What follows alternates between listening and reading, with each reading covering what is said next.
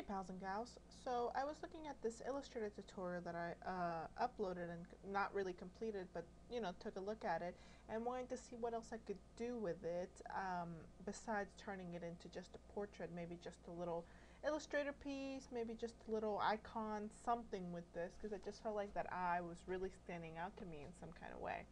So it's not really a tutorial. I will be talking through what I'm thinking of doing. I'm not going to be particularly organized because I'm doing this on the fly, and I'm basically just going to do what comes to mind. So hopefully you'll pick up some tips or tricks or nifty things, or you can do the exact same thing. I don't know, get something for your portfolio or something for fun or something for later to keep you reminded of this. I don't know. So let's get started. I already have opened my Illustrator file where I began working on this. I think I ended up tweaking, but adding more lashes and moving them around and make them look a little bit fuller. So from here, I want to go ahead and add. Maybe I think I want to change the color of the eyes because I made them realistic at this point. I made them, bluer. So I'm going to change them back to that purple that I originally had it in the tutorial itself. I thought it was a very striking purple, so I really like that. Let's change all of this from that blue hue to purple, like so. I'm just selecting my paths and then clicking on their colors and just shifting the hues upwards so I can get a more purple color out of them. I'm fairly certain that's pretty close to the purple that I had. I still think it's a little dark, but I'm not too worried. And then I'm also noticing that this black and that black are two different blacks. So I'm going to take a look at that first. Let's, okay, that is not a pure black. Yeah, I was right. Let's make it a pure black. There we go. What about you? You're a pure black? Maybe. Yes, it is. Oh, wait, this one? No. Get, get in there. That's what she said. Okay, I really am done with the that's what she said jokes. Like, it just, I don't know why, it just always happens to occur while I'm editing. I think it's hilarious, and it just, anyways, moving on. Fix that. Looks good. And so now I think I want to add the white of the eyes. I'm going to make a new layer, and actually I better name all these layers. So let's name this lashes and name that eyeball or just eye. And this one I'm going to put underneath, and I'm going to name it whites. Even though it's really not going to be white, the only thing that should be white are the highlights, or at least, where you want your eye to go towards. So under whites, I'm going to hide, let's hide the eye, and let's hide some of the lashes, the bottom and the top, all these little lines here, and all of that. Okay, so actually we're left with something rather nice. I'm fairly certain I did, oh, I'm gonna make a copy of that path and drag it onto my whites, and now let's bring back everything on this layer, but let's hide it now, like so. So now I have this baby. I'm gonna do that. Now, like I said, I didn't really want a pure white. I'm gonna go for light gray. Why, you ask? Because it will look white in comparison to the rest of the work, and just trust me, just do it because I said so. I'm just kidding. See, not thoroughly believable, and actually it's almost pretty close to her natural eye color, but we're not going to be focused on the realism here. So what I'm going to do is add another layer. I'm going to name this, I don't know, background BG, and I'm going to make, let's pick one of the eye colors. This eye looks good. I like that color. I'm gonna copy that. I might be a little too dark. I might go for the lighter one. Okay, let's see how it looks first. Background. Let's do a shape, and let's do... I might as well go big. Go big or go home. There we go. That's not bad. I still think it would look better with a lighter color. So let's see. That's a little too blue. That's pretty purple. Let's see, is that you? Oh, maybe. It is you. Oh. Make a copy of that. Background. Let's change it to that. No. Maybe. How about something in between those?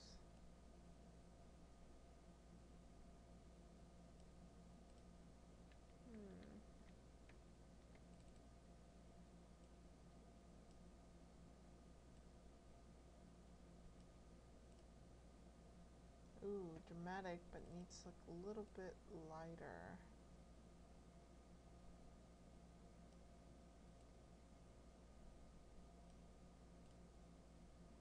Too bright. Too dark. That's just right. I feel like the little Goldilocks. That bed is too small. And you know what? We'll get back to that. Oh, 80 house.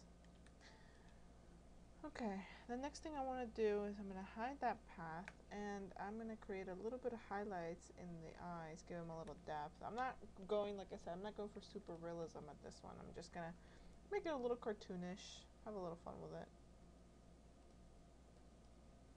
So let's get on our white layer and make our blood brush a little bit smaller, and I'm using my brackets. I'm using the brackets on the key to choose out my blob brush, and I'm going to select a dark, well, not a pure white, but a light gray, and I'm just going to kind of create this little triangle shape, and it's definitely not close to being perfect. So what I'm going to do is select it with my direct select tool, or my selection tool really won't matter, and I'm going to get the pencil tool, and I'm just going to, you know, smooth it out. Maybe not that much. If you make a mistake, you know, Control C or Command Z.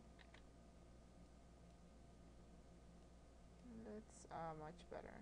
Okay, and now let's smooth you out this way. And I think one of the things that we all need to learn is how to properly smooth.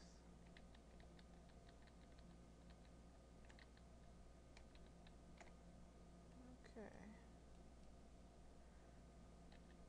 And now I'm going to use my warp tool and also warp some of this. And actually I need to make my brush a little bit smaller, like so.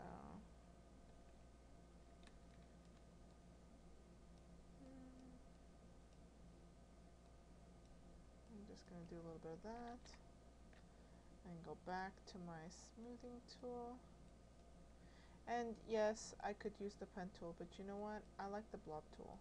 So if you like the pen tool, which, you know, yeah, the pen tool is my BFF. But, you know, sometimes you gotta give your BFF a break. You know, you gotta say, hey, listen, it's been fun. I just don't want to talk to you right now. This tutorial thing might not be uploaded. Just saying. I don't know how helpful it will be. If it's not helpful, you know, I won't feel bad if you guys let me know, hey, Yoli, don't do that. Stop it. Because ain't nobody got time for that.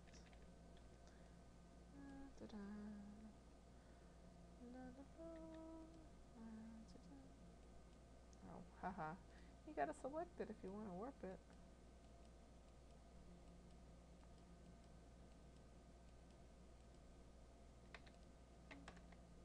I'm okay with that. Let's add back the one we hid. And I think this little one needs to be almost a pure white, if not a pure white. That's a little distracting. Maybe not a pure white. Okay. And now this needs to be a lighter gray. Like so. Oh, that looks much nicer. Yay! Now what I want to do is add the line above the lash line, the crease of the eye. I'm actually gonna go ahead and put that under lashes, but I will hide them so that I can see what I'm doing. Like so. And I'm gonna get my pen tool. You know, breast was long enough, I guess. And I'm gonna do this like so. And I'm going to make the line black. And then what I want to do is change the path, shape, invert this.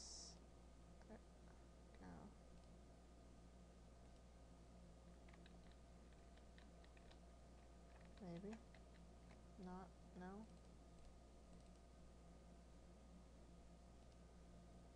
There we go. Okay. What I was doing is flipping the direction of the brush. If you notice, the fat side was on like that, and I did not like that one bit. I wanted it the other way. I wanted the skinny side over here. Add all this back. Oh, of course, yes. Yoli, genius. Because I decided to change everything. So let's do this instead. Let's go from here to here. Why, do you ask? So that you don't have to redo all your brushes. Because ain't nobody got time for that.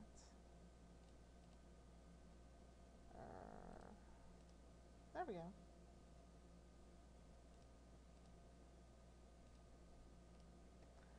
Add all these back. Bam. Eyebrow time. I'm gonna put that under lashes. It's hair. It counts. Blob tool? Maybe. Maybe, definitely not. Let's see. Oh, no. Pen tool.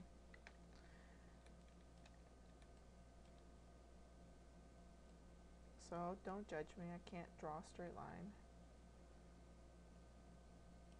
But I'm not worried. That's why they invented the pen tool and Control Z and rulers. Because sometimes life is just needs tweaking.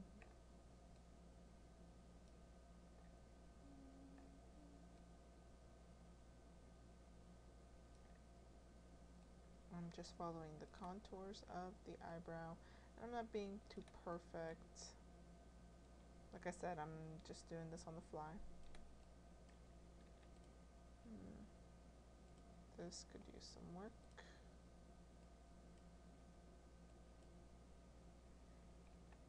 I'm going to get my direct select tool. Actually, I'm going to get my lasso.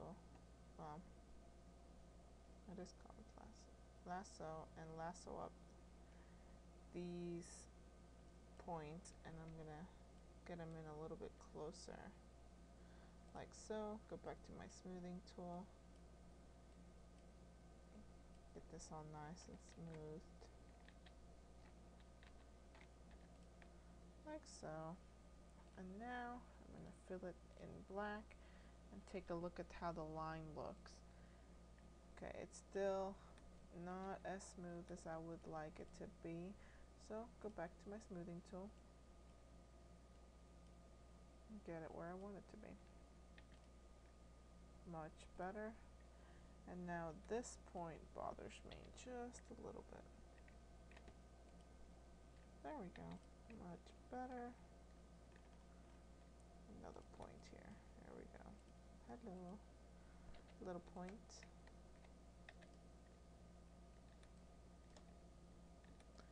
Here. So basically what I'm gonna end up doing is I'm going to tilt my entire image here, and let's get rid of that path. Yeah, delete.